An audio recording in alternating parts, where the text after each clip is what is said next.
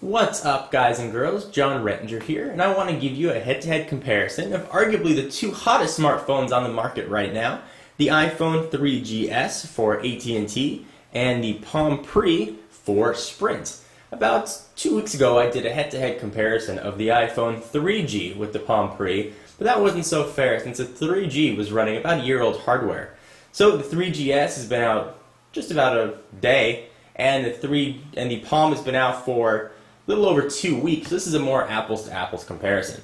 The screens have been dimmed on each of these, so they'll show up a little bit better on the camera.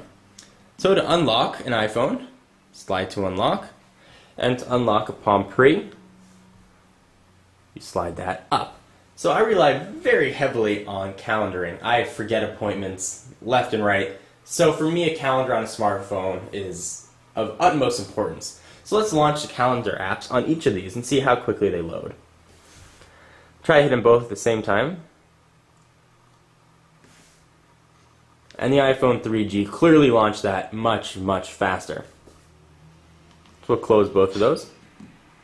And for those of you that may follow me on Twitter, you know I do a lot of tweeting, so let me launch two third-party Twitter apps on both phones and see how quickly they load. It's certainly not the same application, so this might not be the most fair of comparison, but it does show you the speed of two native applications that do the same thing. So we're going to load Twitterrific on the iPhone, and we're going to load Tweed on the Palm Pre. I'll tell you, the hardest thing is trying to hit these buttons at the same time. Okay, so Twitterrific is already loaded. Tweed is still loading up. And there it is, loaded up. So you can see that the 3GS was noticeably quicker. And yesterday I did a comparison of the 3GS versus the 3G. You can see the S really does stand for speed. Let's go ahead and close both of these applications. To close an application on the Palm, you push the home button and you throw it off the screen. So the next thing that I want to show you guys is screen rotation. That's a very important thing. Both feature accelerometers, so as you're using it and you are looking at a web page or whatever, you turn the device, you want it to be able to rotate relatively quickly. So let me go ahead and show you that on a web page, and then we're going to do a full browser comparison on each of the devices. So I'm going to load up my YouTube page on each of these, and we'll do a full browser comparison in just a moment. So there it is on the Palm Pre, and there it is on the iPhone 3GS. So let's see how quickly both of these rotate. I'm going to zoom out just a bit. Alright, and we're off. And the Palm Pre was faster. Let's try it the other way, let's make sure that was accurate. Nope, the Pre was faster again. Try it one more time. And still the Pre was faster. So when it comes to screen rotation, the Palm Pre actually is a little bit quicker. So since we've got the browser open on each of these, let's do a browser speed test. And we're going to compare 3G and Wi-Fi. 3G speeds are going to vary depending on where you are, but Wi-Fi is going to be a constant. So right now these are both running on the same Wi-Fi network. So we're going to refresh both of these pages on my YouTube channel and see how quickly they load over Wi-Fi, and then we'll do head-to-head over 3G. Right, so let's hit the refresh button on each of these and let's see how quickly they load, and then we'll try an entirely new web page as well, one that wasn't already loaded onto the device. So go ahead and hit on each. Try and do it at the same time. There we go. And they're both off. Looks to be relatively close. The 3GS is done almost the exact same time that the Palm Pre was done. So let's go ahead and launch a new web page that's not stored in the memory on either of these. I've cleared it, and let's see how this works. So I've got pocketnow.com ready to load on Wi-Fi on both of these devices. So let's see how quickly each of them do it. Okay, they're both off.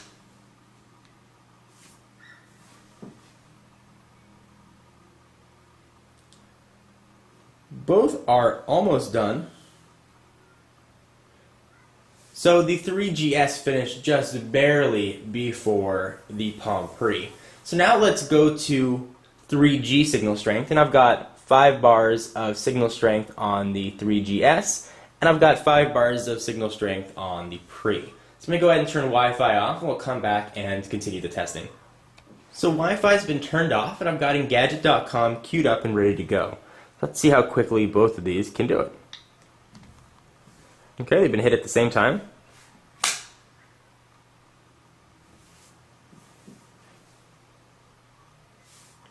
And they really seem to be very, very, very closely matched in speed thus far.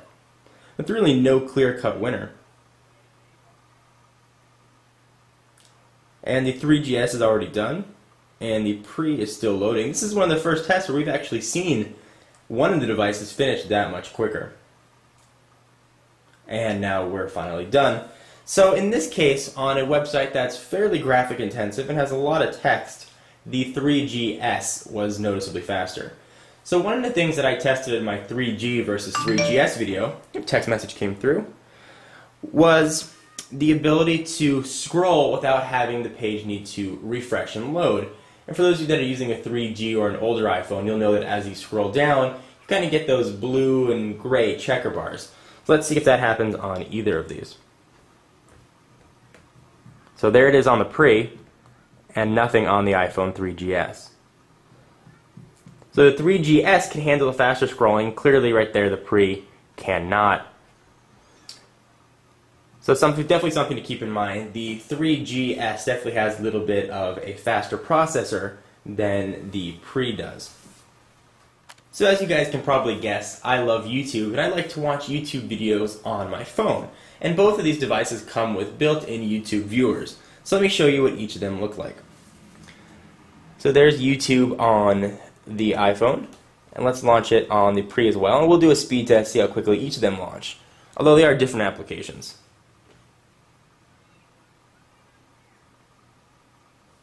Oops. Try that one more time. Okay, so both are launching their YouTube applications.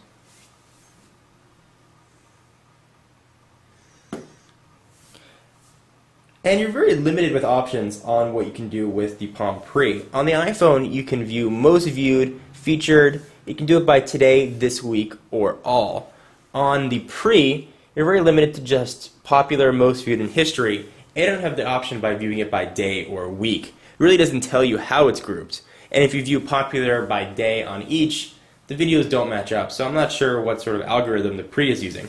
But let me show you what videos look like on both. You can see they don't match up here.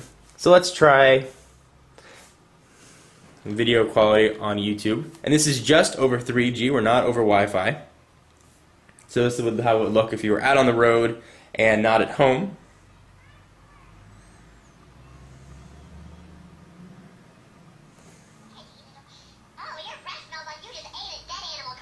And I'll turn the volume all the way up.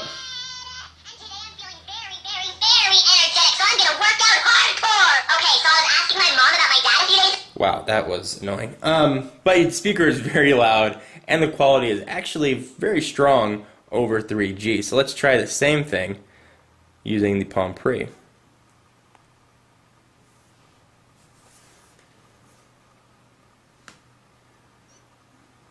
To get a very different load.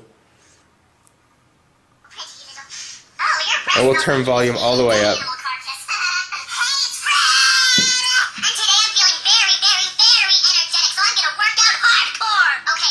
Okay, that was enough of that.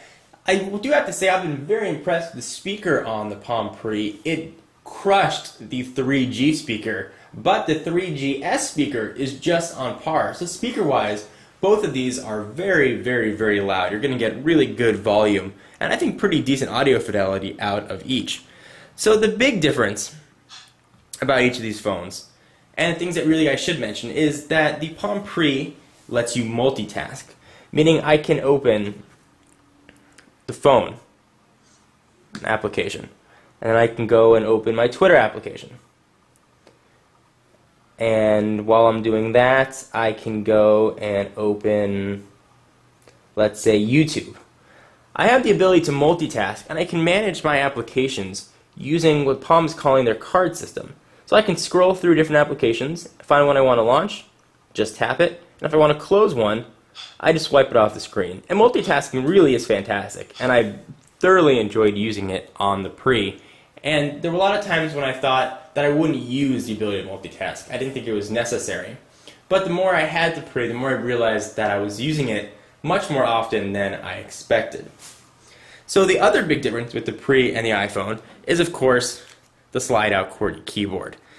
The Palm Pre does not feature a on-screen keyboard like the iPhone 3G does, so you're relying entirely on those keys, which definitely takes some getting used to. They are a little bit small and relatively flush, but you will get used to it. The only problem with the keyboard on the Pre is that there is no autocorrect. I would expect Palm to update that in the near future, but you are going to make a ton of mistakes. The keyboard on the 3GS now goes in landscape and autocorrect, so I'm actually much more accurate now on the 3GS keyboard than I am on the physical keyboard of the Pre. So the iPhone 3GS now has the ability to record video using the 3 megapixel sensor. The camera on the back of the Pre right now does not record video. Definitely something to keep in mind. The 3GS also gives you a compass, the video editing ability, and a few other features. But for the most part, smartphone for smartphone, you are getting a lot of the same benefits, although you are getting different networks. I will say, at least in my case, I've been very happy with Sprint's network. The signal strength has been strong, the voice quality has been great, and I really liked using Sprint's built-in navigation service, Sprint Navigation. Right now, the iPhone 3GS does not have turn-by-turn navigation, although it was promised to be coming relatively soon from TomTom. So the question as to which one you should get really is going to be up to you. You can see that speed here really wasn't that big an issue between both devices. They are both very, very fast. If you like the iPhone for, let's say, its elegance, on-screen keyboard, or huge app store, or you're already on AT&T, the iPhone 3GS is absolutely fantastic. The Palm Pre, if you don't get good AT&T service where you are, or I know a lot of you just don't like Apple, the Palm Pre is a fantastic platform, and it really is in its infancy, seeing as this is only its first release. So I can recommend actually both devices. I can't really give you a clear-cut winner, unfortunately. I will say they are both powerful, feature-rich phones, and I don't think you can go wrong with either one. So guys, for exclusive content, be sure to follow me on Twitter, twitter.com/John4Lakers. You can ask me all the questions you want about the Palm Pre or iPhone 3GS. I'll put a link in the sidebar, and I will see you guys in the next video.